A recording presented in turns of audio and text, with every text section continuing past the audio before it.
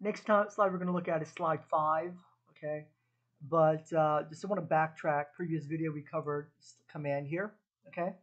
And now we're going to skip print command. If you want to learn this on your own, it's optional. Again, this is an optional method. I don't recommend it for introductory class, but it's on you. But again, you want to focus on Python math here, okay? The first example, we're going to do some basic Python math. You can add, subtract, multiply, divide. And something called modulus remainder, which we will not get into, but we're going to stick with addition, subtraction, and basic multiplication. Print 1 plus 1, this command here, right? We're going to get an output of 2. What we're going to do is we're going to type in print 1 plus 1. We're going to run it. We get 2. Very simple. Here we can do multiple operations. 8 times 2 plus 1, we get 17, right? So print 8 times 2 plus 1, and that is 17.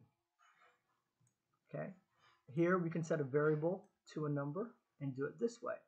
So we can do 4 plus x1, which will give us 7. Okay, so we type in 4 plus, x1 equals 3.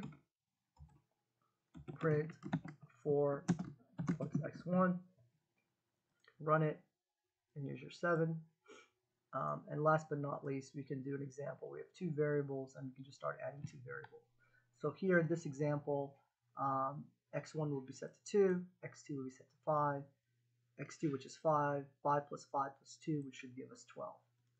Okay, and we'll just go ahead and do this. x1 is equal to